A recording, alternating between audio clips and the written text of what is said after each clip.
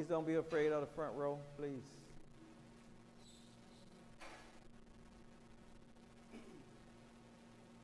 And I'm waiting on Yahya, the communications guy, to let me know we can go ahead and start.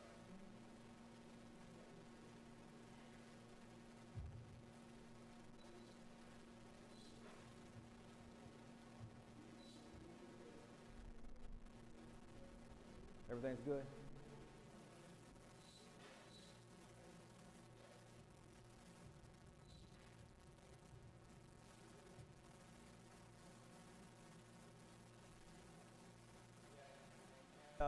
And capture the video too, Yahya. Yeah, capture the video as well.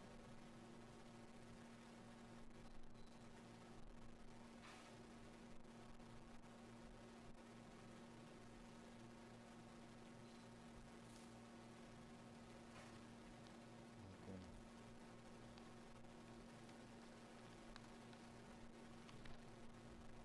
So let y'all get the water first here.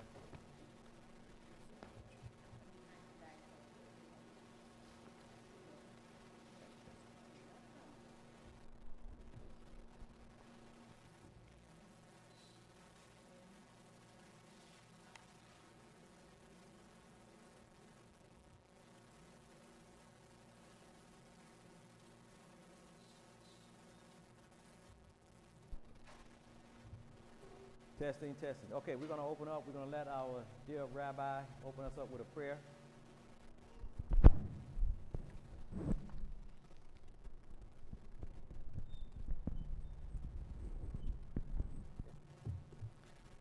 Stand or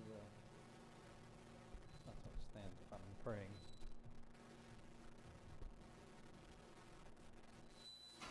Assalamu alaikum.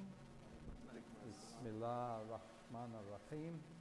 In the name of the merciful, the compassionate one, who orders our universe, who creates us, who's brought us together happily today on this joyous occasion as we prepare those who among us who are sisters and brothers of the Muslim tradition for the holy month of Ramadan, which inspires all of humanity when we understand how many of our sisters and brothers are focused on doing charity and on acts of kindness and justice.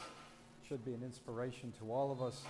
We pray that that spirit of Ramadan Mubarak wa Kareem, a blessed Ramadan and a joyous Ramadan, will bring joy not just to this beautiful community in Masjid Muhammad, its sisters and brothers, but to all of our faith communities in the nation's capital and around the world. And because God has brought us together tonight, may that little event, that little drop in the universe reflect on all of humankind. And may those blessings come from each of us to all of those we care about, to all of our world. And let those who will say amen.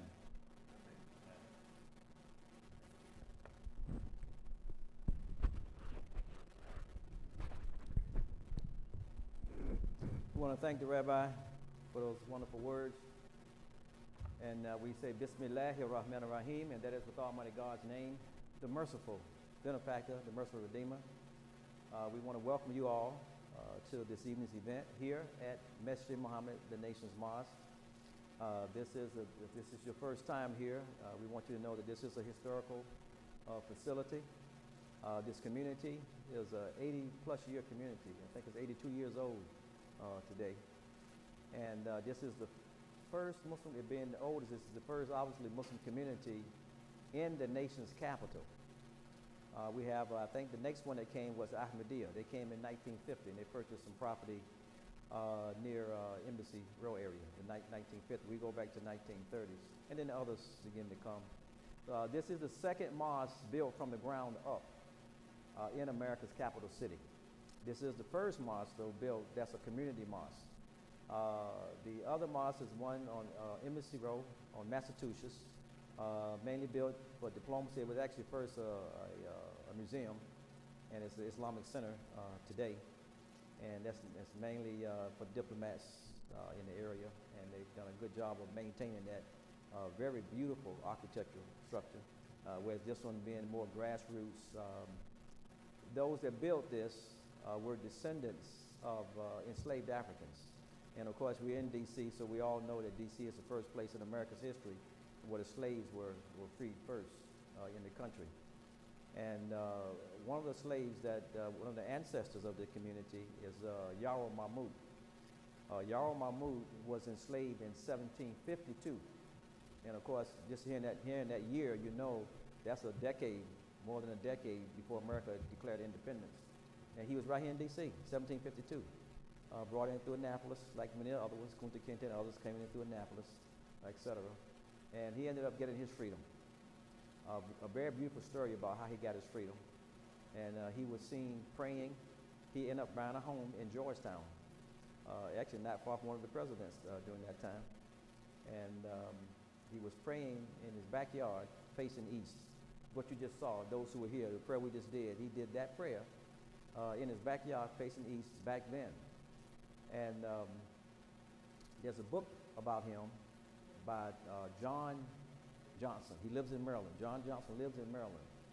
Yaro was made famous by two paintings. There's one in Georgetown Library, and there's one in Philadelphia of Yaro. And in the book that was done on Yaro, this ancestor, this Muslim ancestor, in the book that was done on him, it says that he is buried in his backyard in the area where he used to make his prayer. So his house, that area was purchased years ago. And of course, we all know in the D.C. area, property is worth a lot. And you purchase property, you're trying to turn it around, and especially Georgetown.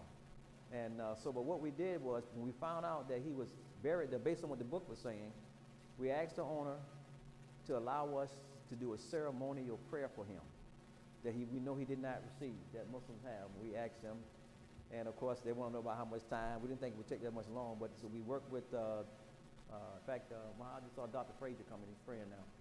Dr. Frazier was working with Howard University, their excavation team, Florida State University, some of the excavation team, D.C. Office of Historic Preservation got involved, the mayor's office got involved, the National Museum wasn't up at the time, but they were involved, and of course the ambassadors from the land where he came from, they were all involved, and we started an excavation in Georgetown in the backyard, trying to get to his remains. And what happened, I guess it was taking a little too long, and we had gotten to the 1800s, and we started finding things that was in his home, that was in his house. And right at that same time, the owners were saying, "It's that's it. We have to cut the project off."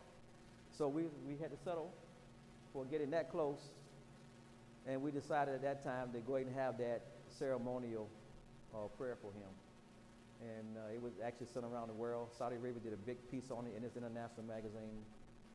And we had a program at that same location, and everybody I just told you that was involved, they had speakers there, and others spoke. It was a wonderful program that took place. And all that has a tribute to this history right here. Now, what we found out is that we have property in Southeast that was owned by the slave master of Yaro. We didn't know it. And we had it for 5 decades. But it's actually on the deed. That slave master is on the deed of that property that we have.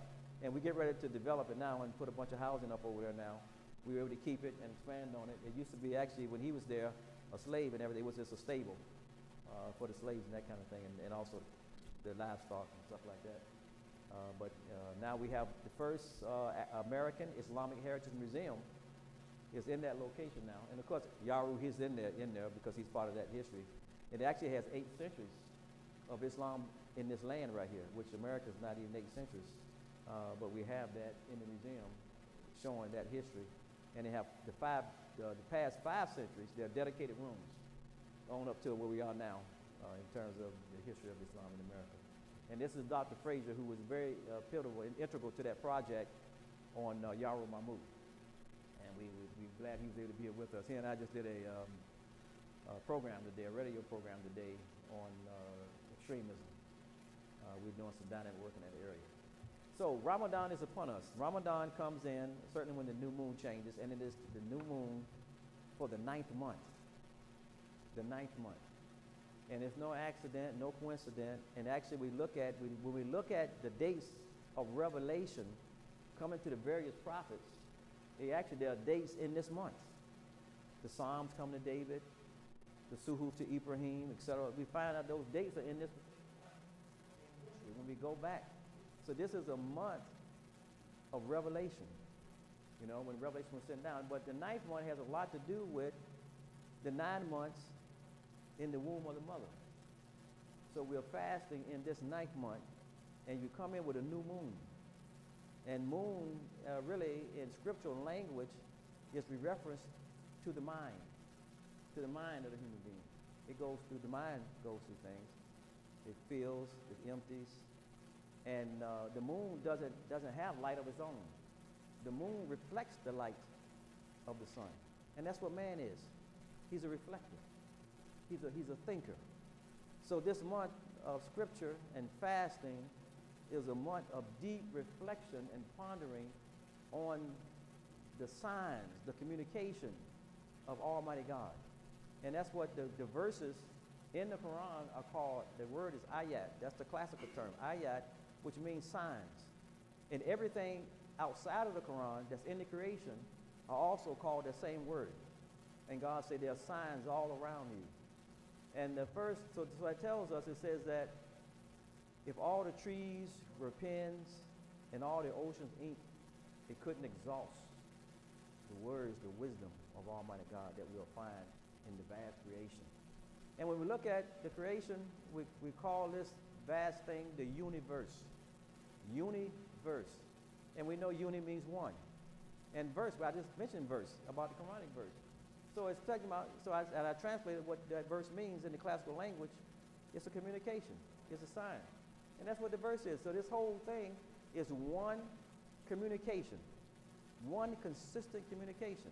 And then we have from that word universe, we have added city. University. I just went to the Brigham Young University, one of the top universities in our nation, doing some dynamic things. And I was just so pleased to be there.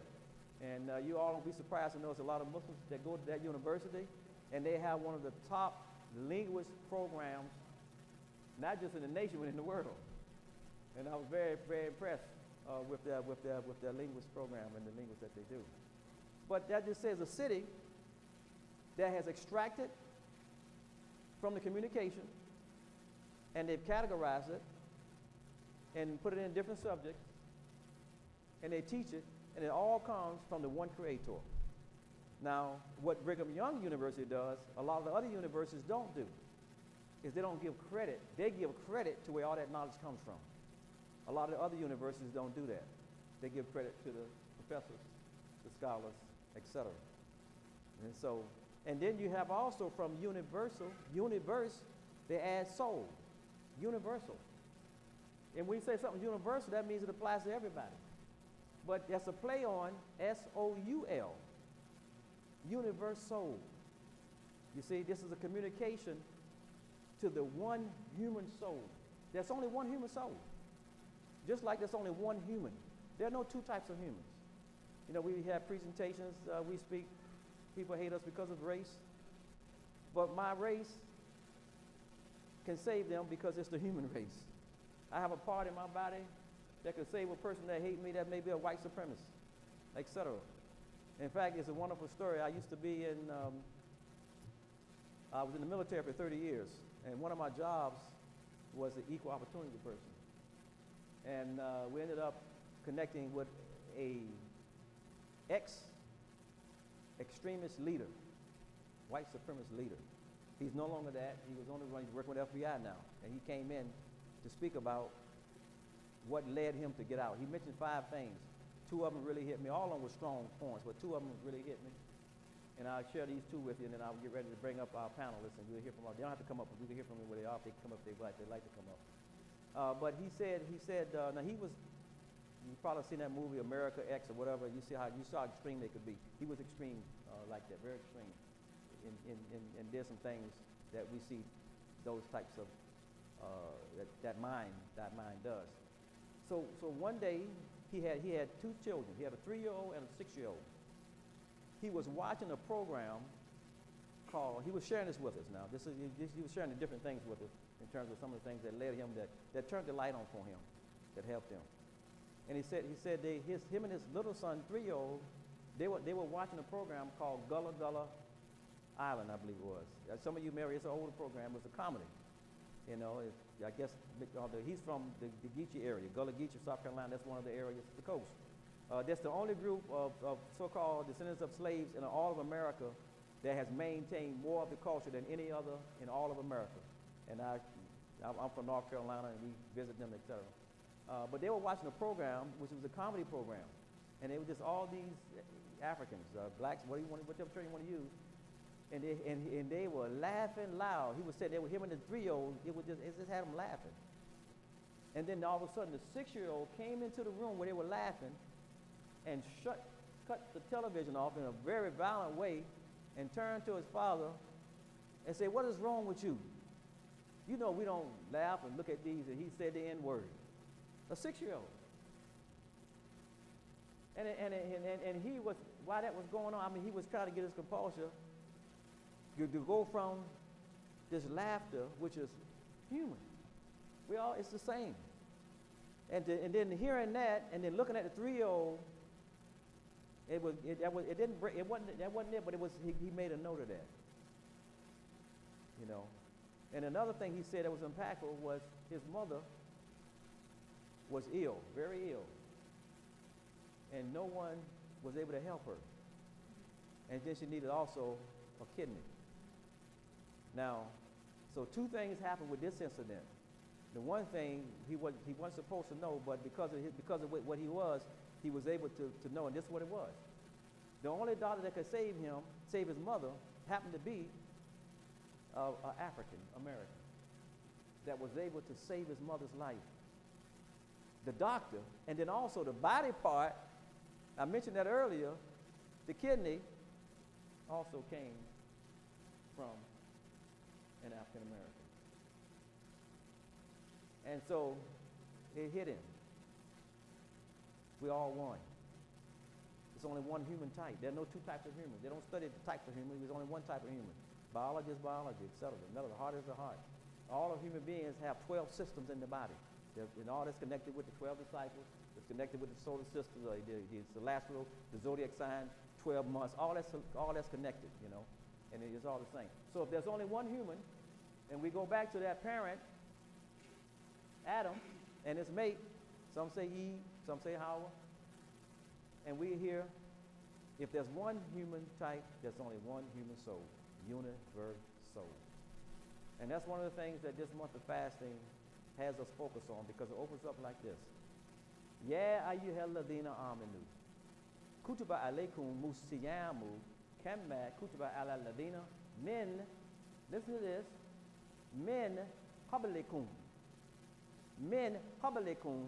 la'alakum tattaqun. Now I put emphasis on that part because I want to make a very important point on that part that I just said. But this is what it says. I'm going to say it in English, and I want to highlight that classical language piece. O you who have faith, O you who enter into faith, you who believe. And so it's really, it said, fasting is a prescription for you, or some translate it is prescribed for you. Kutibat means it's actually written upon you. It's a part of who you are. Fasting, kutibat, the actual grammar. It's prescribed for you, it's written upon you as it was prescribed or written upon or a part of the life of those who came before you. And who came before the Muslim? Jews, Christians, and there are others, right? And we're going to hear about fasting in the various traditions. So look, Almighty God is telling us that it's not just for you, it's not new to you. There are those who came before you that did this, the same thing. We looked at Moses, the 40 days, the 30 days. We'll hear some stuff about the fast. I don't want to get into anybody's talk. So we're going to hear about that. But I want you to look at the other part. Min qablikum. That means came before. Now, I emphasize that for really the Muslims. So I'm going to share it with you all as well, too. Qabla, you hear this word Qabla? We just prayed. Somebody came in after the prayer, but we just prayed. We turned in a certain direction. It's called Qibla. The direction that wherever Muslims at in the world, they have to turn towards what's called the Qibla. Qibla means just what this word Qibla means, what came before. So God is reminding Muslims every single day, Muslims are being reminded every single day to focus on what came before the very life that they're standing upon right now, turning towards. And what came before is our original life, our original identity, our common life, back to Adam. Back to Adam. On that picture in the back, that square house called the Kaaba, Buniyat Linnas, Mecca. It's called Becca. We know in the previous scripture, Becca, but that built by the foundation is laid by Adam, and it was erected by Abraham. Alayhuma as-salam, peace be upon both of them. So God is telling Muslims every day, at least 5 times a day, and they do extra prayers, so he's doing more times. They have to face that direction. Your prayer is not accepted. The only way your prayer will be accepted is if you just don't know. But you can't turn any way. You have to face that to be connected with all of human life. And that's what we're supposed to think about during the month of Ramadan. All of human life, all of human beings, and how we are a part of each other, and how we can help each other become united as a mankind, humanity. That's one of the biggest divides is humanity. We're divided. It's one of the biggest divides. And it's difficult. That's a big struggle to try to unite humanity. This is a beautiful picture. We have united faith communities. We know some countries are having a problem with this. They're struggling with this. But we are together. We're together here. And again, you're going to hear from some of the leaders in other ways. There are many more. This is just a few, and we're just so proud to have our guest speakers here with us today for this month of fasting. We'll be fasting from dawn to sunset, and it's about maybe 12 hours, I guess, because we have to start fasting about 4:45 in the morning. Can't eat anything after that. And then I think it's 8 o'clock at night is when we'll be breaking that fast right now. And of course, that's the time it goes on. No food, no drink. But that's not the only thing. You also have things that your mind feeds. We say food for thought. So that kind of food too. We have to be conscious of the food that we take into mind, not just the body. Because our dear prophet, the Prince of Peace upon him, said that if you just fast on food and drink, but you taking other things, your behaviors hadn't changed, then your fast is not accepted, and you might as well not even be fasting. If that's the only thing you get out of hunger, and you haven't changed any other behavior, to make you a better person, a better human being. And it's trying to get us back. I mentioned the 9th one. I'm going to go ahead and transition after this. The 9th month is when the baby comes. And the baby, that's our common life. We talked about Adam, and we hear this from me all the time. I'm also the chairman of the Interfaith Conference. We have 2 of our members here, and we hear this all the time. Adam, when he was created, it was said he was created on the 6th day, and he was excellent. Everything is said. We know the 6 days is consistent among all these faiths up here. Basically, the 6 days of creation is consistent in our scriptures. And what God created on the first day was good, excellent, good on everything. The same thing was said about it. So Adam came with that same excellent life and nature, and he didn't have a racial identity, didn't have an ethnic identity, didn't have a national identity. He was human. That was his identity. And that's the first identity. If that's the first identity given to us by the one that created us, that tells us that has to be the most important identity, human. And that's what Muslims have to focus on every day, that identity. And from Adam, came all of the wonderful, beautiful, diverse expressions of human life, all from the human family of Adam. Now, some of the faithful that's part of our group, they might not use that name. They may use somebody else or use something else, but it's still, there has to be a start.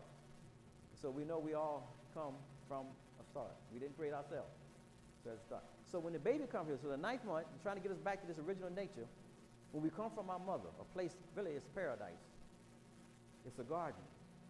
Because you can't commit no wrong, can't commit no sin in there. And when you come from that garden, where everything was provided for you that you needed, when you come from that garden, you're pure, you're innocent, you're loving, you're not a criminal, you're not a murderer. You don't come here hating anybody. And you're not conscious of yourself as a race. You're not conscious of your ethnicity. You're not conscious of your nationality. And all these other labels. In fact, you don't even know your name. You're not even conscious of your name. You're human. You're just human. You cry the same. You love the same. You're human. And that's what God wants to see. And you're ready to be shaped and build upon the excellence that God gave you, that excellent life that God gave you. So this is what Ramadan seeks to get us back to, on that path of excellence. We fall and we get short, and we have to go back to Almighty God, clean ourselves up, repent, whatever the case might be born again. And therefore I say be born again, right? Get back to the state of the baby. That's what born again means. Go back to the state of the baby when you come in with no sin on you. You be clean. You have to go to God for that, right? So with that, I want to transition now so we can hear from our dear panelists. We're going to start from our dear brother on the end, Bill Aiken. He is a Buddhist. He is currently the president of the Interfaith Conference, which is the oldest interfaith conference in all of America that brings Muslims to the table. We started out with 4, and now we're very diverse. And that was 40 years ago. And we're commemorating and celebrating our 40th anniversary right now as we're speaking. And I know both of them may speak about that, and we'll say more about on this end in a few minutes, but we're going to, so Bill, if you want to come up, you can. If you want to sit, you can, but grab that mic right there. Sure. And come on. In fact, I'll just give you this, because I don't, come on, grab this. So this is good. Okay, you good? Yeah, okay. I'm fine. All right. And if it's okay with you, I'll sit here. Okay, If that's fine. that's okay. Assalamu alaikum, everyone. Ramadan Mubarak to you all. As Imam Talib said, that my name is Bill Aiken, I'm a Buddhist. And you say, funny, he doesn't look very Buddhist. So I was not born into Buddhism, I was born into the Catholic Church, but during my college years, I switched over to Buddhism, which I think caused my mother some gastric distress. But nonetheless, I am so happy to be here at Masjid Muhammad. I have a number of memories associated with this place. It's the first place when I was first doing activities with the Interfaith Conference of Metropolitan Washington. One of the first houses of worship I visited, and it was about close to 20 years ago, was here, Masjid Muhammad. It's the first place I heard the azan. It's the first place I was able to witness men and women at prayer. And so it's always felt, very much, a deep link in my heart. Also my personal affection for the Imam and for the great work that this community has always done supporting interfaith relations, so the sense of outreach and the kind of profound humanism or a sense of humanity that Imam Talib brings to this. So I feel honored to be able to participate. At first, when I heard the topic, that we would talk about fasting on the eve of Ramadan. I also have to say, there's a thing when you work in interfaith and when you work with people of other religions, there's something that happens. Some people think, especially if they strongly hold their faith, they believe strongly in their faith, they think that if I talk to people from other faiths, it might weaken my faith or something like that. But really it has the opposite effect for me. I find that hearing how other people give play to their faith, how other people express their convictions, it just inspires me, and it also makes me appreciate my own faith tradition more in the process. And this is a beautiful thing when I reflect on the passage in the Quran that where it says that we were all made so differently so we could come to know one another. And I think in that coming to know one another, we really can expand our hearts. We can expand our idea about God, because God is boundless and infinite. We have finite brains. But as we really come to know each other, we can really open our hearts to how we can imagine God. And so I'm happy to talk to you from the Buddhist tradition that I've been a part of for the last 50 years. I must fully disclose at this point that my tradition, my particular school, there's many schools in Buddhism, and my school doesn't have an actual fasting practice. So I may seem like a slight imposter being up here, but actually in Buddhism there are some really interesting history and dimensions of fasting that do come to play. It starts with the Buddha himself. The Buddha himself, who lived 500 BC in Northeast India, he was a prince. He was born into a royal family in that area, regional king, his father, and he was raised as a prince. And his father indulged every desire he had because he wanted to keep the son in the family, and the soothsayers had said He'll either be a great prince, this young boy Siddhartha, or he'll be a Buddha. He'll be a wise man, a sage. And the father said, well, I don't want to raise no sage. I want someone to inherit the family business. I want someone to become a king. So he kept Siddhartha inside the palace, so the legend goes, and every desire of his was fulfilled, every wish fulfilled. He had gorgeous clothing that he wore. He had many beautiful young women attending to him. And so he lived this life of complete indulgence. And then later he said, this is not really the right way to live. This isn't the right way to live for me, because he became aware of like the impermanence of life, of suffering that was going on outside of the walls. And he said there has to be more to this than life. And so he cut off his long hair. He snuck out of the palace one night. He took off his, sold off his, or gave away his clothing, and he went forth as an ascetic. And as an ascetic, he would try to outdo all the other ascetics in northern India at that time. So if they were living on 3 grains of rice a day, he would try to live on 2 grains of rice a day. And basically, in this extreme ascetic practice, he wound up kind of reducing himself to a very unhealthy man.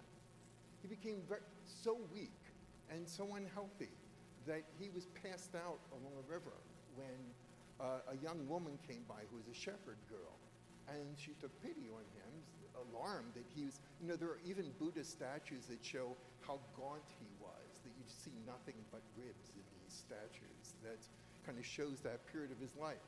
So he goes from being all these desires indulged as a prince, then he goes as an ascetic to all these desires being denied. And that didn't seem to be working either.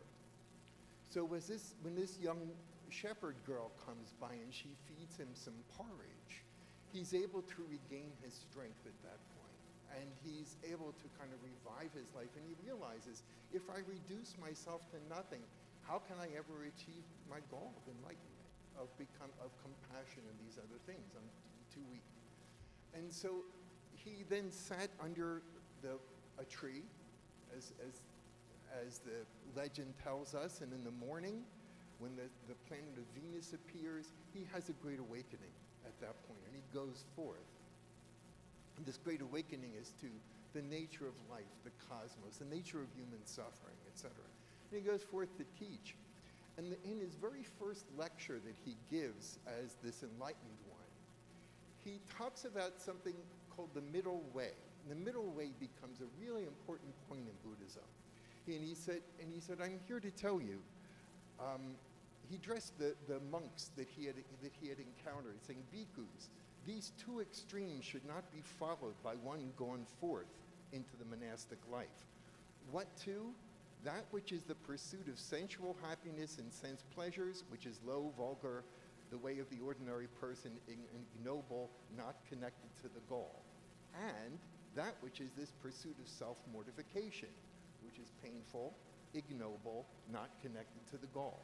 Bhikkhus, without veering towards either of these 2 extremes, the one attuned to reality, one of the Buddha's titles, has awakened to the middle way, which gives rise to vision, which gives rise to knowledge, which leads to peace, to higher knowledge, to full awakening, to nirvana. And the Buddha likened this middle way between indulging our senses and denying our senses, indulging our desires and denying our desires. He likened this to the idea of the string of a musical instrument. He said that if a string is tuned too sharply, if it's wound too tight, then it will break when you start to play it. It'll snap and you get no music. However, if a string is too lax, if a string is just not wound enough, then when you hit it, it'll go, well, you get the idea. So it doesn't make proper music that way either. He said it's only when our mind, when he was likening the string to our mind, when it's tuned properly, that we have that balance between acknowledging our human desires, what makes us human, and the passions we have as human beings, and at the same time, our quest for higher purpose in life, a quest for higher spirituality. And it's how we balance these 2. Now, going on for how this episode plays into Buddhist tradition later on. Today, if you were in South Asia or Southeast Asia, and you'd see monks on the street there, if you're in Thailand, Cambodia, one of those places, what monks would do there was, when the morning bells ring, at the morning temple bells, the monks leave their monastery with their begging bowl called a ba underneath their arm, and they go through the town that they're in. And meanwhile, the housewives and others and the children have all been preparing food for them, and they'll go out and they'll feed the monks. And they'll feed the monks, and every day monks have to go out and beg for their food, every single day. And the idea being the people feed them, and the monk respond to these community members who are supporting them by praying and caring for their well-being as well. This is the tradition in these countries. And for them, the last meal of every day is at noon, regardless. It's not a season. It's every single day. The last meal is at noon, so they have to go out and beg in the morning, and then their last meal is at noon. However, it's not quite as impossible as you might think, because chocolate was ruled a medicine. So they could take medicine, including, I guess, Hershey's Kisses, after noon. And then I was talking to a monk who's an American-born monk, and he was in a monastery in upstate New York. And it's pretty cold in upstate New York. And I was visiting him towards the end of winter. So I went up, his name was Bhikkhu Bodhi.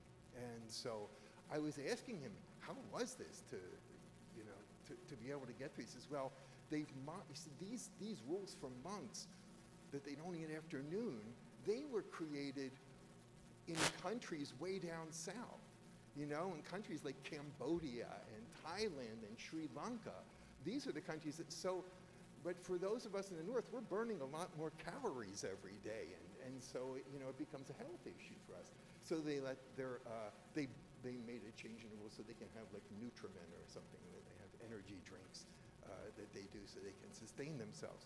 So you see again, in Buddhism, this idea is playing between indulgence, so yeah, they can eat every day, and even take chocolate if you need it, and between that and balancing towards no denying their desires. But so instead of fasting, though, the Buddha taught what he called, what we would refer to today as mindfulness regarding while eating. That while we're eating itself gives us a chance for mindfulness. It gives us a chance to reflect on, both for monastics and for laypersons. I'm obviously a layperson. And this allows one to understand how sensual craving, how our desires arise within our life, how things that we enjoy, gives rise to these sorts of desires. And it helps us have insight in those moments when we're paying attention. It gives us insights into the nature of all the passions and desires that rise up in our life. Some are good. Some lead us in really healthy, good directions. Some lead us into very destructive directions. Being mindful, and especially being limited and being mindful in our eating, gives us a chance to reflect on how these passions and emotions operate in our life and hopefully lead us to a better way. So again, I'm honored to be part of your day as you begin on the holy month of Ramadan. In interfaith relations, there is this concept called holy envy. I don't know if you've heard that expression before. Holy envy means, well, I believe in the teachings of I'm a Buddhist. I believe in being a Buddhist. I like being a Buddhist. I love being a Buddhist. But there are things about other faiths I really can admire, and even envy. And I'd say Ramadan, I can't make the commitment. I'm going to be joining you in fasting this month. I can't quite go that far. It's just my weakness. But I have to say, it is one of those things that when I've experienced in iftars, but I haven't been invited to iftars by friends and some of the embassies here in Washington, I'm always so moved. It's one of those parts of Islam that I love. And so therefore, for me, it's a delight to be part of your pre-Ramadan celebration. Thank you very much for listening.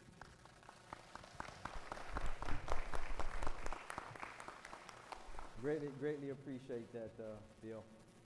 Now, I know I've heard it before, but it seems like I've never heard it before. And we work together quite a bit on the Interfaith Conference because there are opportunities for us to share like this, but it sounds like something new every time. I appreciate that. And you see this is unity in diversity. And see, he mentioning passions and appetites. And this is what Ramadan comes for us to check our appetites, check our passions. Like in appetites, some are good, some are not so good. And some people check them and some people don't. And that shows, and we hear discipline in the presentation he was given.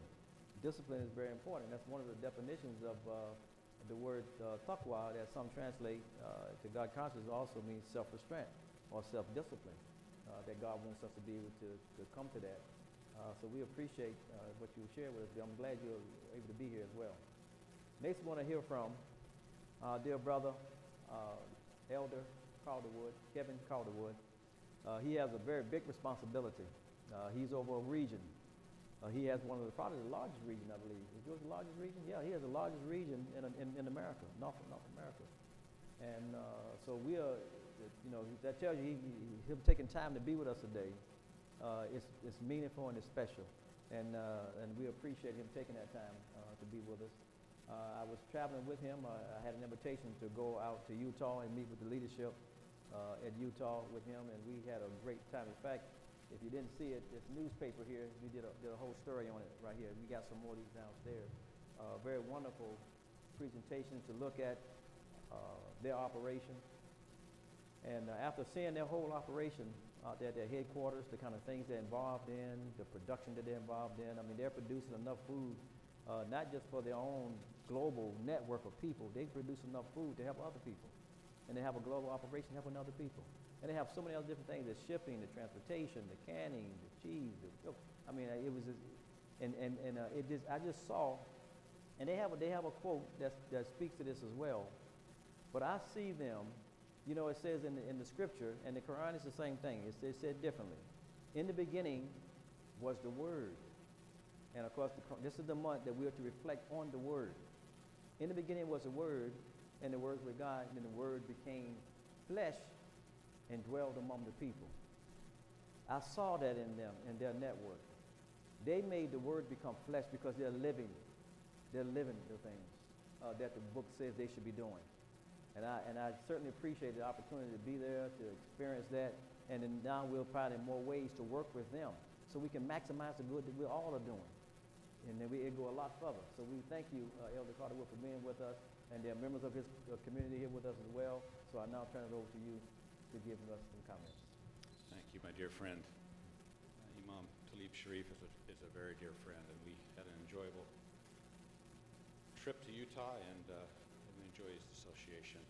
Ramadan Mubarak. I feel very humbled to be here during this most sacred month, and I respect and love what you are doing. I also want to express our love for each of you. We believe you're our brothers, and we love you, and we will stand by your side, and we believe you're our sisters, and we love you dearly, and we're grateful to be part of this wonderful interfaith community. Fasting is a significant principle in the gospel of Jesus Christ. Fasting is the voluntary abstinence of both food and drink, and it is for the development of spiritual strength. Well, we believe that Adam and his posterity fasted and required and received that strength from fasting, and we follow some of the teachings of Isaiah in the 58th chapter of Isaiah. Isaiah teaches us that fasting, two things I'll summarize, that fasting should be done with a purpose, a very specific purpose, not just something in general, but a purpose. For example, I desire to be a better father. I desire to be a better husband. I desire to be better in my community to help my fellow man. That would be a very specific thing we would fast for. And in addition, when we fast, we always pay an offering. We pay an offering that would then help clothe the naked and feed those that are hungry, and to help our fellow man. So Jesus Christ fasted for 40 days and 40 nights, again to receive spiritual strength and knowledge. When we fast, it helps us understand and feel our reliance upon our God, whom you call Allah and we call Elohim, and we love him and we revere him and we we honor him. And when we're fasting, we recognize our dependence upon him. And we're grateful for all of the bounties and the blessings that are provided to us. And we're mindful that there are many who don't have those bounties. And so we give an offering to help those who do not have those bounties. So our church worldwide fasts every first Sunday of every month. And we do it collectively. This is the first Sunday of the month. This was our fast Sunday. We fast for 24 hours. It's an abstinence of both food and drink. We would usually start on a Saturday after lunch. We would then, with a purpose and a prayer, set apart our fast, tell our Heavenly Father why we're fasting, and we would then fast for 24 hours. So we would not have dinner that evening or breakfast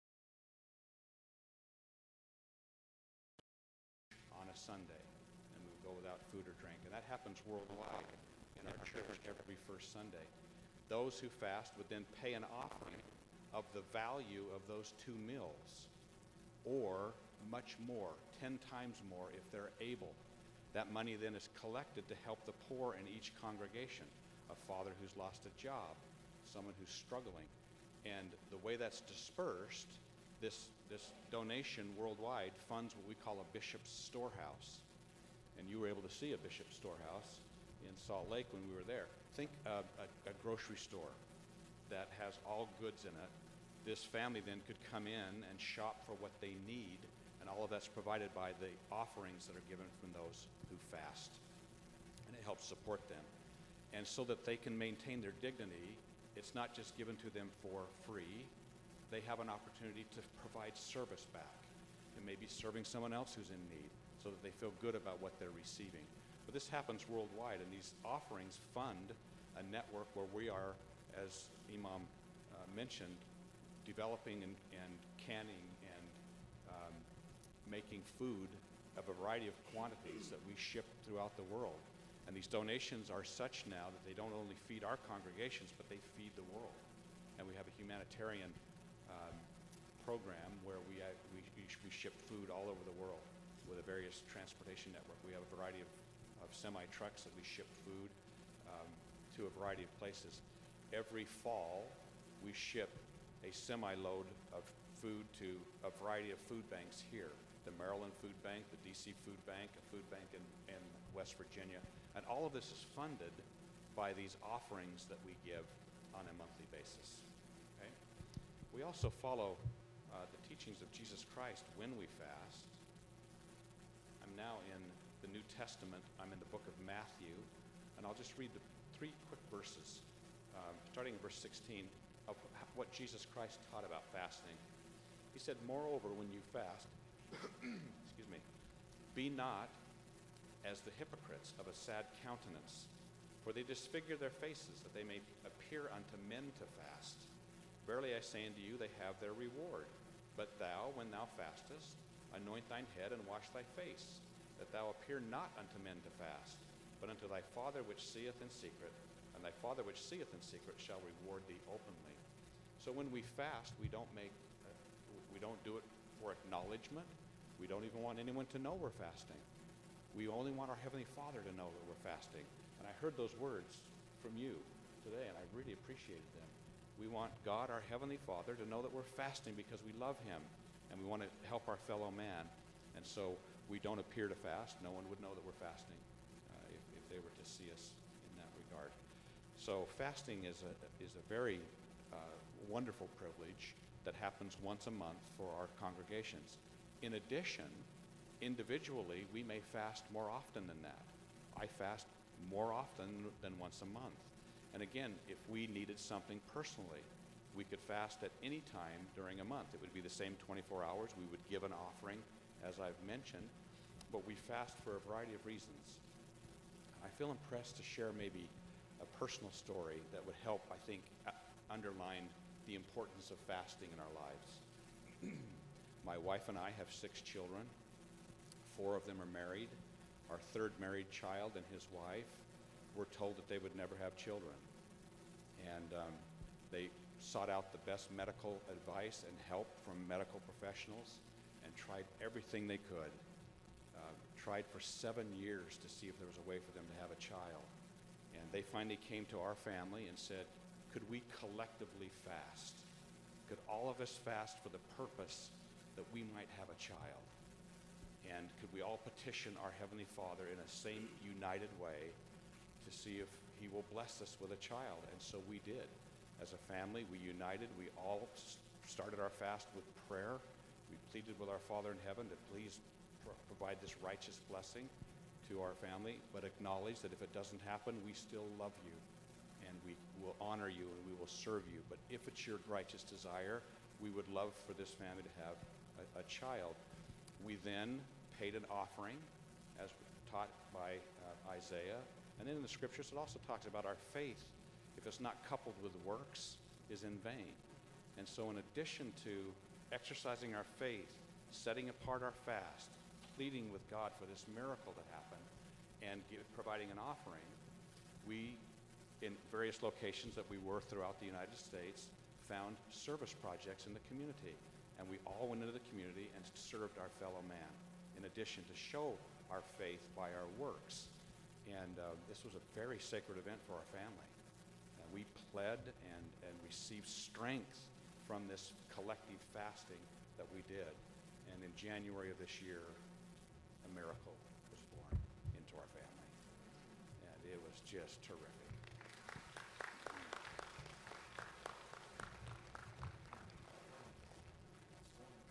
Thank you. Really, greatly appreciate that, Elder Calderwood. Really appreciate it. Again, I hope everybody's listening, because this is unity in diversity. You know, fasting in the various traditions. Allah says that He created us li ta'arafu. He lets us know. He speaks about, He gets to our attention. Oh, you who say you're in a state of belief, I made you from a male and a female. So He's speaking, He's getting everybody. Now, first you look yourself. Did I come from a male and a female? Is there anybody who didn't come from a male and a female? So that start getting us on common page. Everybody's a composition of male and female. There's no 100% macho. Because in me is my mother and my father. And not just my mother and my father, their parents are in me too. So I'm not no 100% macho. Certainly the biology God put me in wants me to perform in that role. That's my constitution. But in me is a male and a female. And then He says that He made us different. He said He made us different. And so diverse. Li ta'arafu. And again, that's classical language, but that means that you should know in you what's different. You should know yourself. Because now you can share with somebody else. If you don't know yourself, you don't have anything to share with anybody else. So God said, I made you different, so now you'll be curious. And you want to get to know each other. And you see, even in the diversity, we see the unity in terms of we may do things differently, but we still do them. And just listening to the beauty here. And then the not fasting for the world's eye, but before God. God said specifically, He said, fasting, asomu li. Fasting is for me. Why did He say that? Because really, our prayers are for God too. He actually says that too. He says, Aqimu salat li dhikri. And make your prayer, establish your prayer in remembrance of me. But He said fasting is because He knows the tendencies in us. There's some people, they look at fasting as an opportunity to lose weight. And they'll fast to lose weight. Or they'll fast to be in shape. You got some people, they don't care how they look as long as they're healthy. And so God also, He's speaking to the wealthy persons, those who have means, who would never have to ever go hungry if God didn't ask them to. And so now they go hungry, and it makes them more sensitive. And now they're doing that because their Creator asked them to. And they're more sensitive. And they're looking for opportunities now to help because they felt that burning sensation of hunger and understand. So we really appreciate what was being shared with us. And he fasts every Sunday. Now, the days they're fasting, now I didn't plan that we be in unity in that today as well. Also today, this is the Unity Day. Some of you know this is Unity Day, and I know he's going to speak to Unity Day in just a minute here when he's be speaking. But there have been over more than 20 service things going on over DMV. How many? Yeah, about 20. Just service things, helping, feeding, whatever the case may be, and then there are a few things like this that after the end of the day we come together to be more reflective of this. You know, so Almighty God wants us to come together to get to know each other. He says not that we should despise each other, because he knows that's going to be the thing now. Is my differences does it make me better than you? My shade, my belief, does that make me better than you? So he's given us the formula. Look, you come from you have the same origin. I made you differently so you can get to know each other, be curious. And he says this. He says, the best of you, because he knows how we are. We want to know who's better. He says the best of you is the one that's more regardful of me and does good in the society. That's the best of you. Not the color of your skin, not these other things, not your nationality, not your ethnicity, etc. What you do in remembrance of me, because he knows how we are. And so this is an opportunity for us to get to know each other. And we're here and we're sharing. And I hope you hear the beauty in what's being shared here. The Almighty God wants us to come together, not to be working in opposition against each other. He never wanted the followers of one prophet to be fighting the followers of another prophet. Doesn't make any sense, does it? No, we're all followers of the prophets and the significant figures in history, in human history, who work for the betterment of all of mankind. And we know in the Quran, all of those who do good are in one scriptural reading. We're not to see ourselves separate. You know, we're in one scriptural reading, which is a very important piece for us. Elder, in that newspaper there, I hope you get that newspaper. He makes a very profound statement. Not just him, but he's bringing up a statement that was made by one of his founders in the early 1800s about Prophet Muhammad, President peace upon him, and Islam and Abraham. Very profound. And it wasn't said just in that. Now, in the early 1800s, Islam was not even established as a way of life, as an open practice way of life in America. It wasn't established until 1900s, actually. And then we started getting motion past 1920s, 30s, and really started picking up. So when in his history, one of his early followers made it, and then there's another statement made after that one, echoing the same thing. And I'm gonna tell you, I was just out there with them, and their president echoed the same statement today. So what was said in the early 1800s about Islam, about Prophet Muhammad, they echo that again in current times. And we just appreciate that. Coffee was there with us. They fell in love with her. And of course, you'll see her in that newspaper as well. But we appreciate it. We want to now hear from our dear brother, Father Chinyaka Candace. He is, in fact, he and I, we've been spending some time together a couple of times with Global Peace. He's from Nigeria. He's an official of the International Global Peace Foundation. We did presentations in Korea. We were in South Korea a few months ago. And he did a dynamic presentation. And I just had to have him. I think I told him after that I wanted to have him come here and speak. I had never heard, we've been seeing each other, been working with Global Peace, but I hadn't really heard him do a presentation like that until what I heard him do in Korea. And it was a very historical time for us because it was the 100th anniversary of Korea as one, right? Very historical. They had big celebrations all across the country, and they're all dealing with trying to help them become one. And but we're very pleased to have you with us, Father, and looking forward to hearing from you. Thank you. Assalamu alaikum. Walaikum assalam. Thank you, Imam Sharif. And my dear brothers and sisters, I'm very happy to be among you today.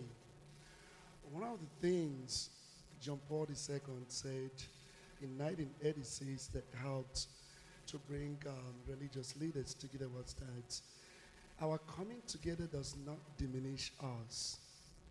It helps us to be better, especially from different religious traditions. When we come together, we appreciate one another.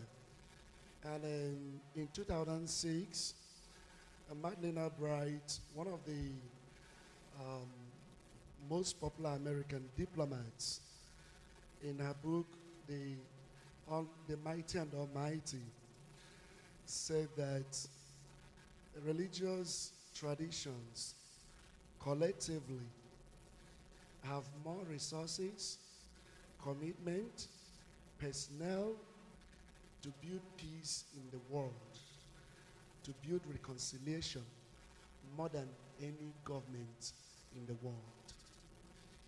And my research recently, I just defended my PhD in development studies and public policy. I researched on religion, peace building, and human security in Africa. And that statement came out strongly in my research. We have a lot to offer humanity. We have a lot to do to bring humanity together. And this theme, unity in diversity, is a very important theme in this time. And looking at fasting is another important aspect of our religious life, our humanity, and how we can build a more peaceful, just society where every human being is respected because of the dignity the human person possesses, not based on any social ascription as offered by the society, but that which has come down from God, from Allah. So I want to focus on Christianity, but I'll narrow it down to the Catholic faith. We start every conversation on fasting with Jesus' experience in Matthew chapter 4, verse 2, reading down. When Jesus Christ went into the wilderness and was tempted by the devil, the first thing the devil asked him to do was to turn stone into bread. And that's the problem of food, the problem of material wealth, the problem of material well-being. The second temptation was about power and wonder. If you're able to jump down, he said, and the devil quoted the scriptures. He said, he'll give his angels guard over you. You will not strike your foot against a stone. And the third one is about authority, popularity. The devil told Jesus Christ, I will give you all these. Showed him the beauty of the world if you worship me. Now, Jesus Christ after that became very, very hungry after 40 days and 40 nights. That's the foundation of Christian fasting. But you know that Christianity has a lot of connection with Judaism. For instance, it was within the context of the Passover that Jesus Christ instituted the Eucharist. It was within that context. So a lot of relationship in terms of moving from, like Imam Shiru said, look back what was there before you.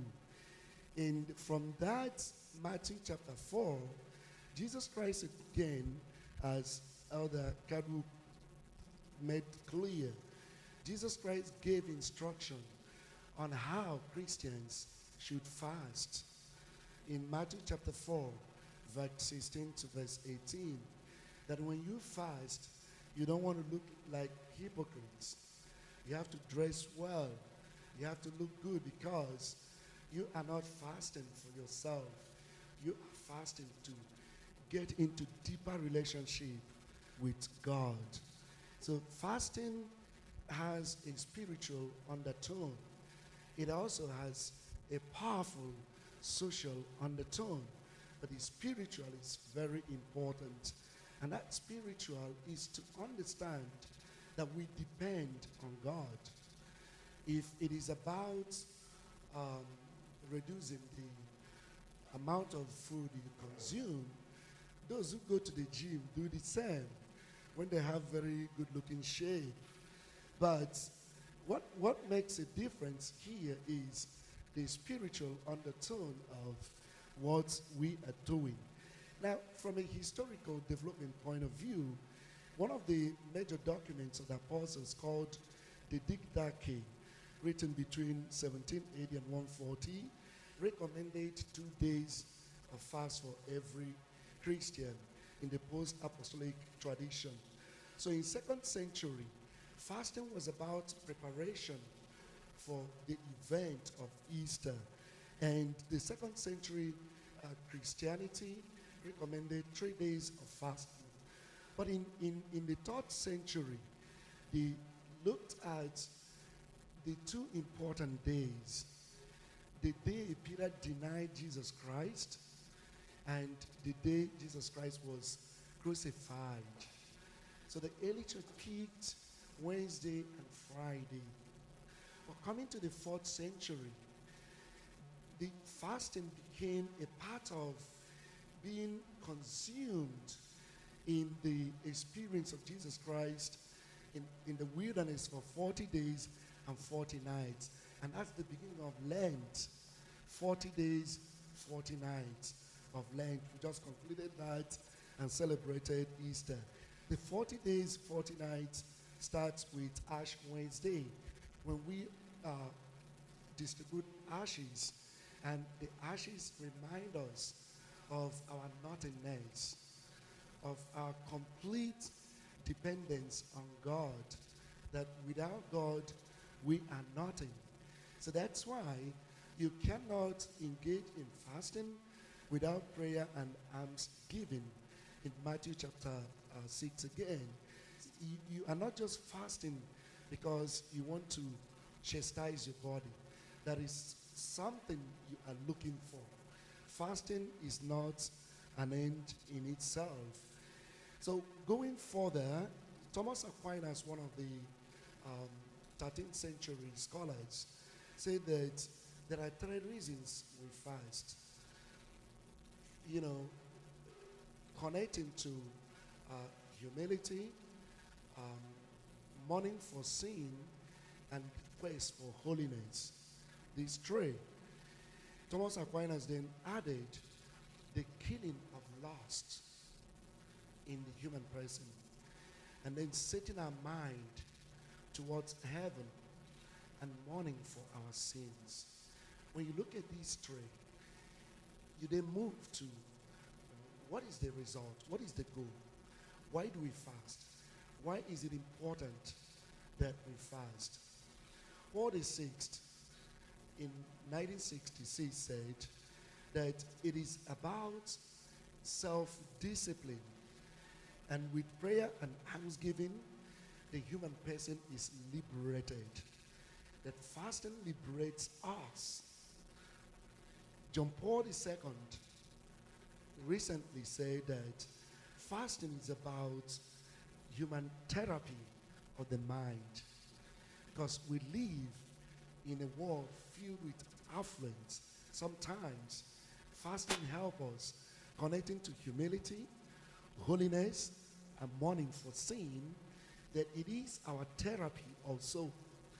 That sometimes we can step back and ask ourselves, where are we going? But as I said at the beginning, this is not about reducing the amount of food we consume. That's not what fasting is. Fasting is deeply spiritual. Fasting is about repentance. It's about humility. It's about holiness. And these 3 structures lead us to the results of fasting. So fasting then is not about asking God what I want you to do for me. Fasting is connecting ourselves to what God is doing, aligning ourselves to what God is doing. And that which God is doing connects to the pain humanity faces, to the pain individuals face. We connect ourselves to that which God grieves for. That which God grieves for is a destruction of the dignity of the human person. Because we all have one root. We are all children of God. We are all from one family. And when one person is destroyed, humanity is destroyed. John Paul II, Pope Francis said, it is the defeat of humanity. So our fasting should ordinarily lead us to the appreciation and the promotion of the dignity of the other person. To recognize that when we chastise our body through fasting, we are trying to grow spiritually and see that our freedom is appreciated in our dependence on Allah, in our dependence on God. That freedom that helps us to walk away to order our disordered and distorted relationship with the material world. This is what fasting does in our lives as human beings. It helps us to reorder. It helps us to recognize, to enter the humanity of the other person. Because as Elder Garwood said, when you fast, you save to give to the poor and those who are in need, the underserved. It helps us to recognize that I have not achieved this because I'm so powerful, because I'm so intelligent, because I can do good business. I've achieved it because of what we call the grace of God at work in us. And when I reach out to the humanity of the other person, my fasting becomes very profound. And above all, our fasting should lead us to understanding that peace in the world is very important. And peace is possible.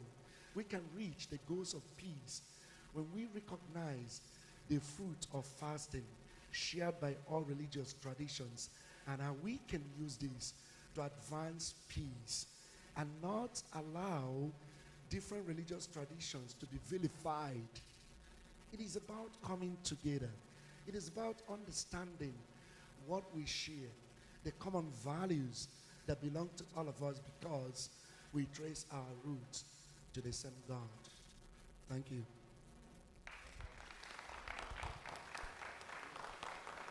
Thank you, thank you, thank you. I really appreciate that. I know there's a lot in what you said, quite a bit in there. And I know Muslims can identify with a lot of what you said in terms of what fasting is to us as well. And again, that shows us how close we really are. And that's why Allah says in the Quran that fasting is prescribed for you as it was for those before you. So we can communicate and talk about that and continue to learn and build. And you made me think of something when you were speaking about Jesus' fast, peace be upon him, about his mother. And so you all should know, we're hearing about the various male figures, but the Quran says that Mary fasted. But her fast was a different type of fast, because what did she fast from? Anybody know? She fasts from speaking. She fasts from speaking. And the word that says that is sown. The same word for fast is used for her from not speaking. She fasts from speaking to anyone. That was the sign. And and that's in the Quran. That's in our holy book. You know, whole chapter talking about Mary. And then that piece is in there. See how closely We really are. And I like what he said. And this is important to Muslims because he said fasting is to get us closer to Almighty God. We're trying to close the distance. Sometimes we create distance, but it helps us eliminate the distance and get closer so we can fulfill our creative purpose. All of us have a creative purpose that Almighty God put us on. And we miss that. If we're away from him, we miss that communication. I mean, I was telling my nephew, he was getting off track. I was telling him about his fingerprint. You know, there's a billion people, over more than a billion, that have come and gone, and no one has the same one. And they say there's almost 7 billion on the planet right now, and everybody have their own fingerprint, and those are the coming things. There's something for you. You got to come into your creative purpose, what you're created for. What is your signature that God has for you? You miss that if there's distance between you and your creator. So fasting helps you connect back with your creative purpose so you can get to your destiny without being distracted by these things in the world that take us away from that focus. Greatly appreciate it. And the dignity of the person. Very, very important things that we're hearing here in terms of what fasting should help us to do. It's really about humanity, and he mentioned about peace. You know, that's important. When that baby comes here in the month around, it's about peace. We don't want to disturb that. And that's human. That's all of human life. And we are to work to keep that state of peace in our life. And he said together. The religions all together can achieve it if we all work together. There's more people in the world that are religious than not. So if we did work together, we could achieve it. And myself and Dr. Frazier was on the radio show today. One of the verses was read from the Quran that said that God says in the Quran, say, if I wanted you all to believe exactly the same, I could have made you do that.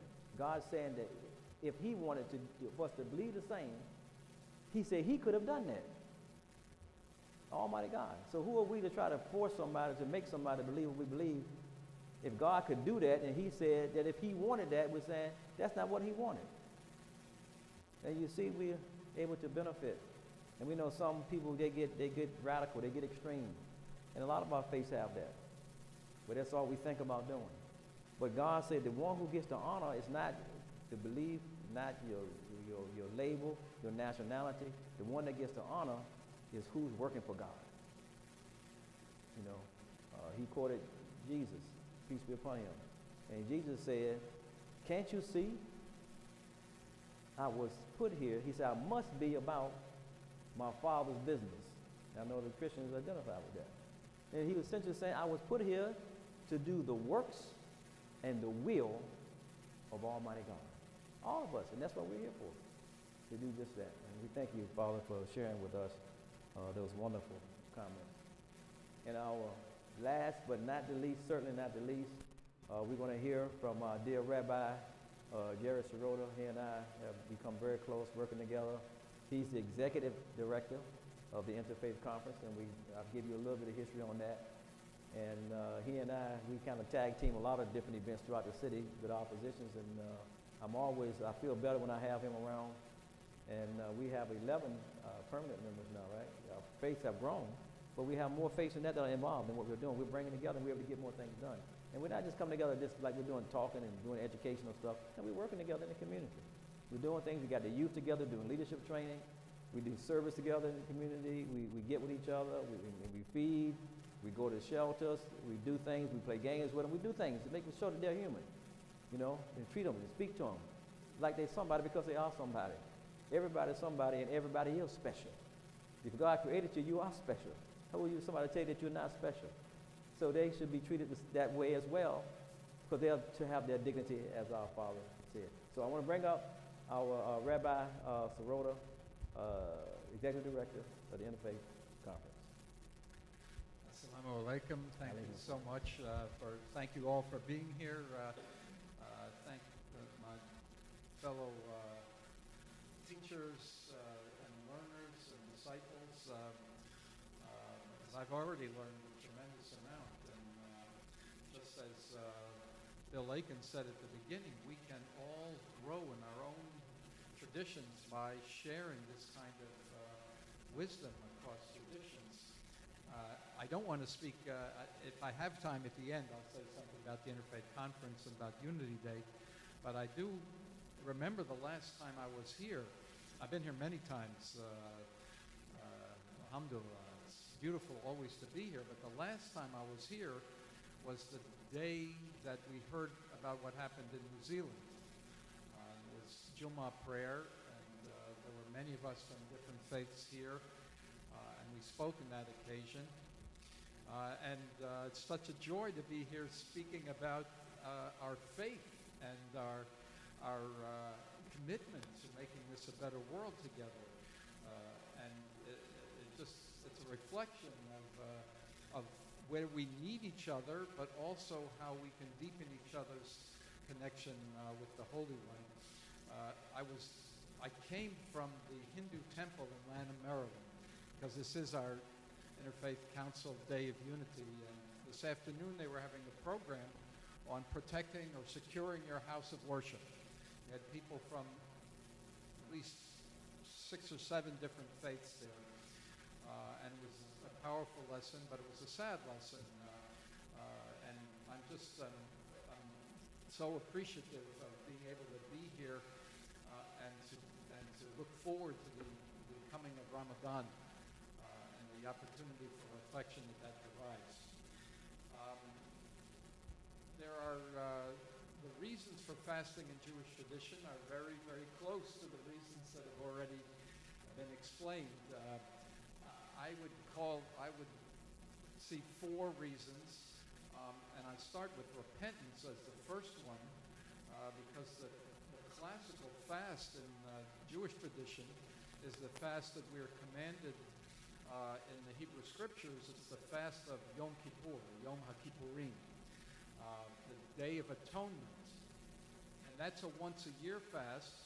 It's a 24-plus hour fast. You have to start. All days start in the evening, as they do in Islam. So you start with sundown, you go to the following sundown, but nobody would just start right at sundown. You would want to start a little before, and you want to start a little after, and you want to keep praying. Even if you finish the prayers for the Yom Kippur, you add the prayers for the next evening before you break the fast. So it's really a 25-hour fast. And there are 2 25-hour fasts in Judaism as it developed. Only one of them is mentioned as required in the Bible, but there's a second fast. That fast, of course, is an occasion of great joy. Even though it's solemn, that's when, if we do what we need to do on that day, and the 10 days before, the 10 days of penitence, then we are forgiven. So there's great joy in the fast. But I'll explain a little bit later what it is that we, aside from 5 different times, we ask prayers of forgiveness for the sins we have committed. All of those sins are expressed in plural terms. It's not a personal confession. It's a confession of the entire community. We may be guilty of A, B, and C. Our neighbor may be guilty of D, E, and F, and our sister may G, H, and I, but we are part of a community, and we're responsible for each other. So all of those things are prayed consistently throughout the day, but there's a feeling of great joy and liberation at the end of the day. There's one other time, many of those prayers are said throughout the 10 days of penitence, they're called. 10 days of turning around. But there's one other time in the course of a person's life, hopefully only one other time, although it can be more than once in that tradition, when you also fast and recite those prayers. And that is the day of the wedding, the day of a marriage. The couple also fasts up until the time of the wedding, because they are asking to be forgiven, to be relieved of burdens, and to be starting a new life together.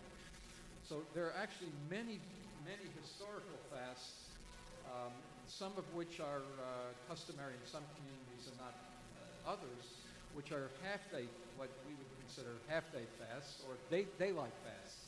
Of course, with Ramadan now, it's more than half a day, but it's the daylight fasts. One of them is called a miniature or a lesser Yom Kippur, and it's the day before the new moon.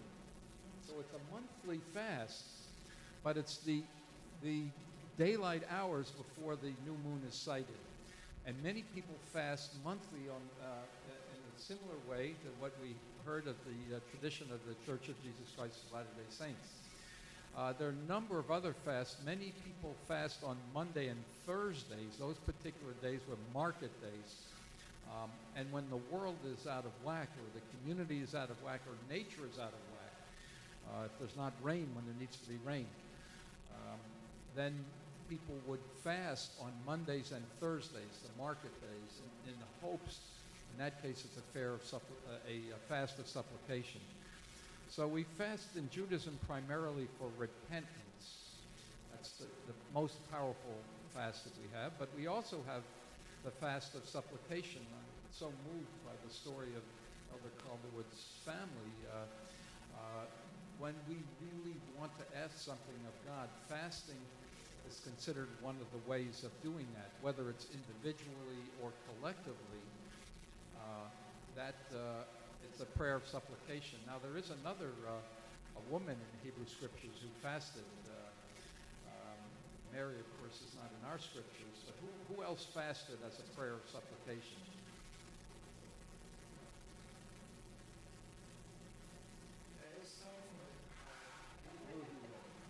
I knew he would know. That's why I told him.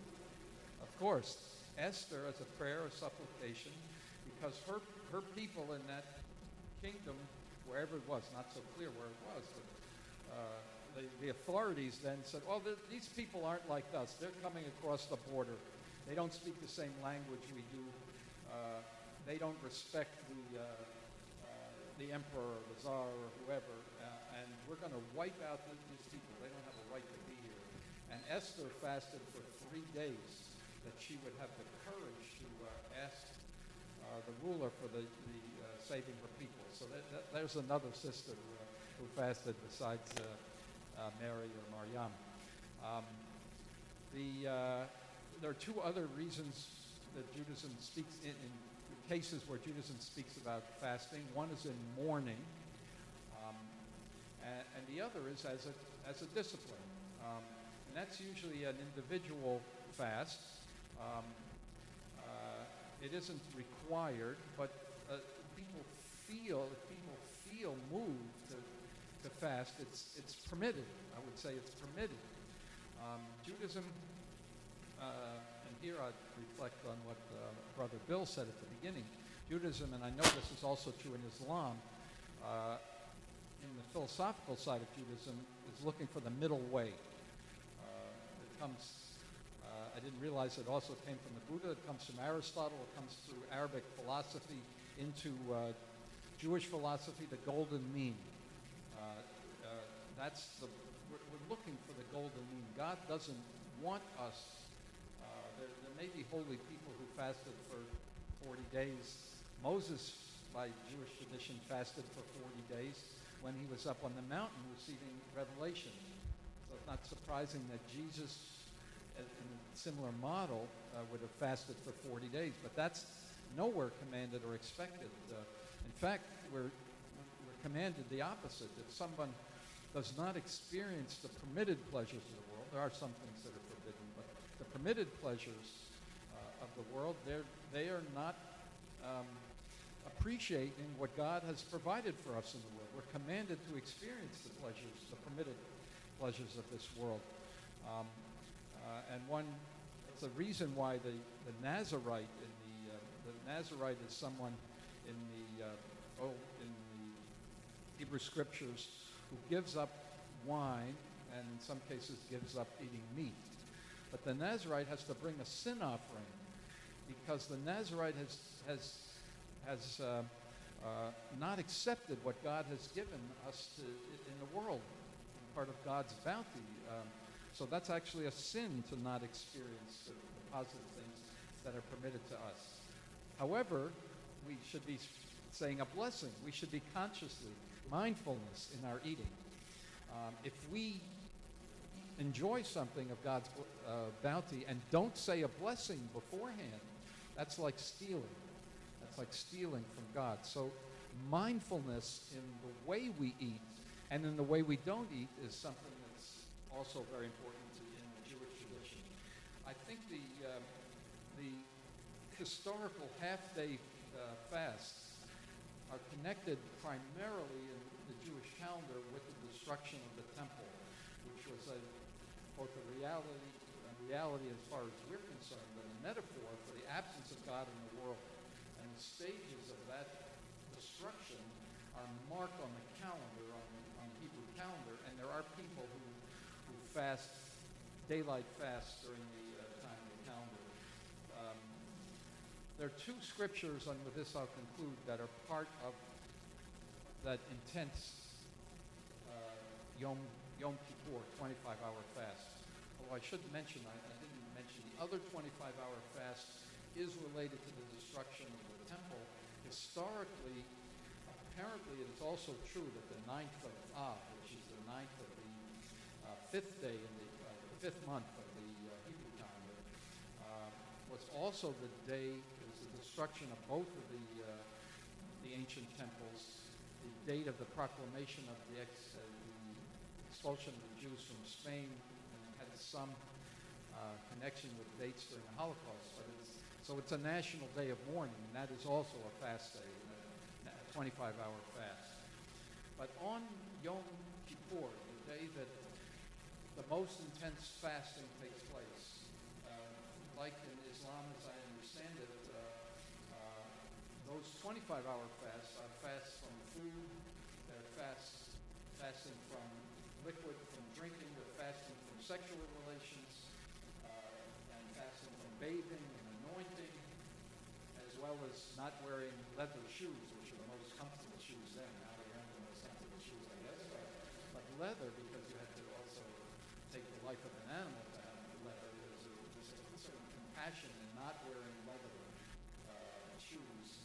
So all those things are forbidden on those days, except for people, women who are pregnant or nursing, and people who are sick.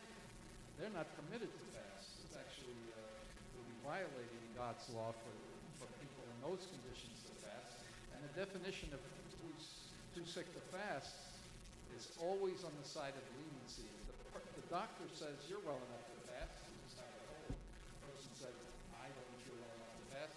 You listen to the person. The person says, I'm ready to fast. The doctor said, dangerous for you to fast. You listen to the doctor.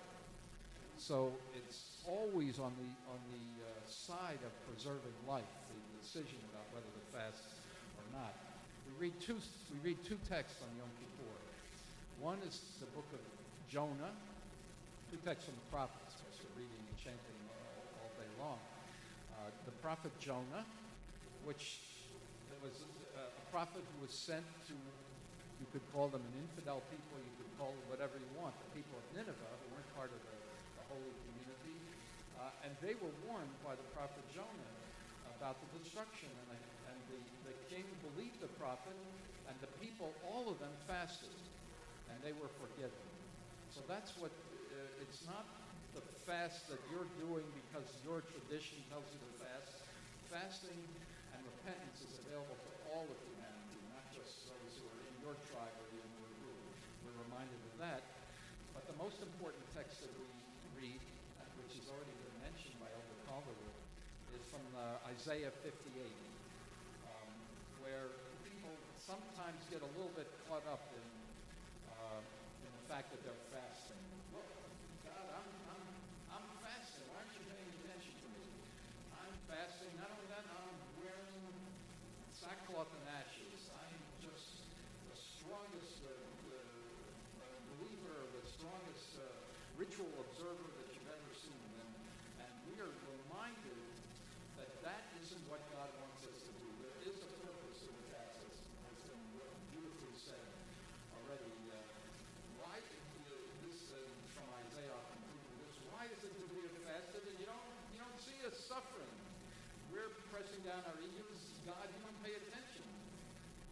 God says, on the very day you are fasting, you're scrabbling for wealth. On the very day you fast, you're oppressing your workers. You fast in strife and contention. You strike with a wicked fist. You're not fasting in a way that I'm going to listen to you on high. Is that the kind of fast that I desire? Is it a day for people to just press down their egos? Am I commanding you to droop your head like bulrushes and lie around in sackcloth and ashes? Is that what you call a fast day? Is that what God would want? Isaiah says, this is the kind of fast, saying in God's name. This is the kind of fast that I desire. Unlock the shackles put on by wicked power. Untie the ropes of the yoke. Let the oppressed go free. Break off every yoke. Share your bread with the hungry. Bring the poor, the outcast to your house. When you see them naked, clothe them. From your own flesh and blood, don't hide yourself. Then your light will burst out as the dawn. And then when you cry out to God, God will say, here I am. If you banish the yoke from your midst, if you rid yourself of finger pointing and words of contempt, if you open up to the life experience of the hungry and soothe the life that's been trampled underfoot, then you shall be like a garden giving water, like a wellspring whose waters never fail. And you shall lay foundations for coming generations. You shall be called those who mend torn places, those who narrow the breach. You shall be called those who build lanes to live in. That's the fast that God wants.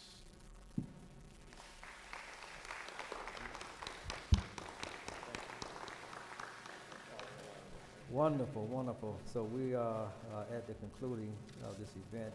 That was, and I know we heard a lot of similarities. You've heard he's the last one, and again, like you said, he kind of summarized and showed a lot of the likeness in how we are. And I know Muslims who was listening to what he was saying, you heard so many similarities in the repentance, the forgiveness. That even deals with even the way Ramadan is broken down, the mercy, forgiveness, etc. In the days. And he mentioned about this mindfulness in the way we eat. And if some of you don't know that during this month of Ramadan, what will be starting tomorrow is we're encouraged when we break the fast at what's called iftar. Iftar. I may have to make a few comments about iftar. When we break the fast, you should break the fast with something natural, a date, some orange, watermelon, something like that.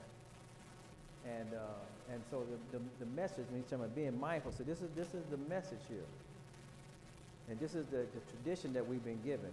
And if you even look at some of how they broke that fast too, the other prophets, you will see the same message here that God is saying, when you come off the fast, to break the fast, eat from what God has prepared first.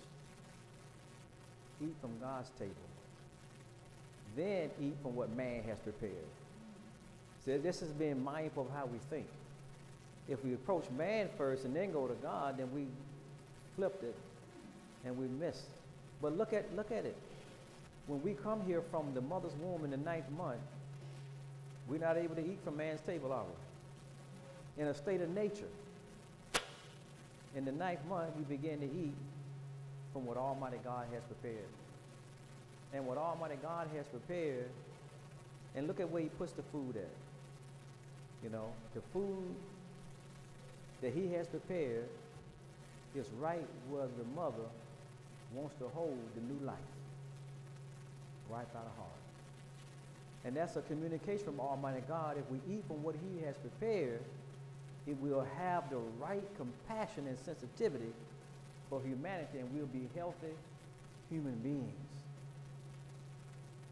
And then later the child can eat, but that's the basis, that's the foundation of that life first, eating from what God has prepared. And so he said, think the same way. We should approach what God, what did God have to say first before we go see what man has to say? And we just want to show that we're very grateful to this panel. I learned a lot. And I'm working with most of these, and actually we spend a lot of time together, and I've learned a lot. And so I know you have. If I spend a lot of time with them, more than probably most of you, and I'm learning and writing and taking notes. And I hope you have learned. We've also captured this. If you want to get a copy of it, we've captured it as well. And we're looking forward to hearing from them again at another occasion that's coming up soon. And we appreciate this was a great way to start. This is the eve of the month of Ramadan, of fasting. This was a beautiful way to start in showing unity in our diversity. And I know you felt it. I know you heard it. I know you sensed it. You know, and this communication is coming from Almighty God that's showing us that we are always going to be more alike than not alike.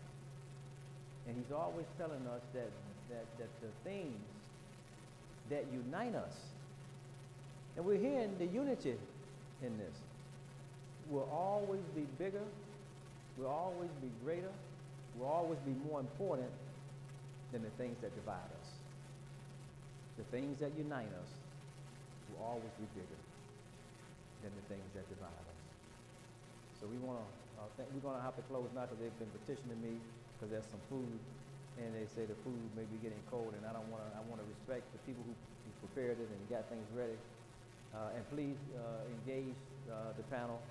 Some of them may have to leave because I think I said 7 o'clock, so some have to leave. But if not, please feel free to come up, thank them, share with them some of your thoughts, ask a question. They're good people. They don't bite. You know.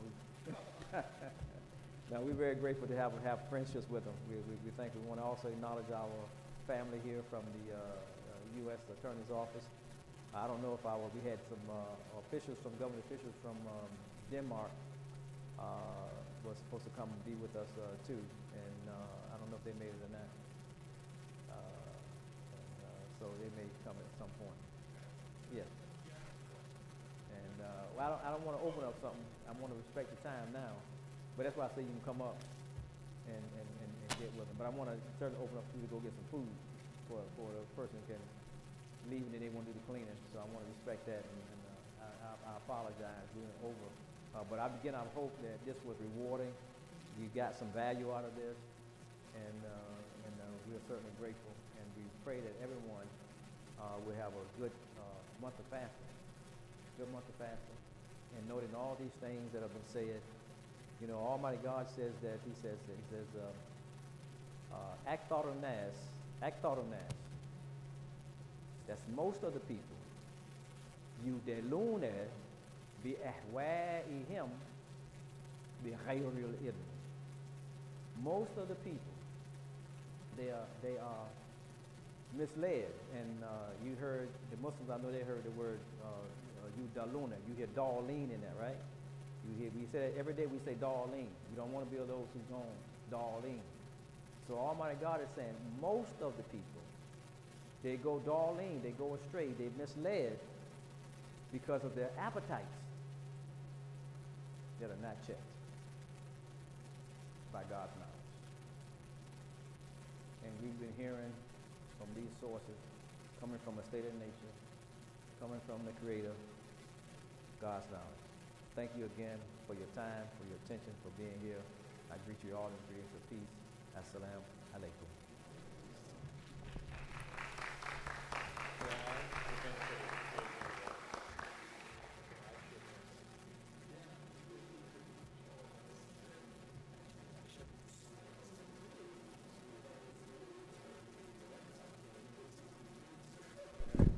Please, as you socialize, please again take time to go downstairs and grab you something to eat, please, so we can get rid of that food. Inshallah, God will.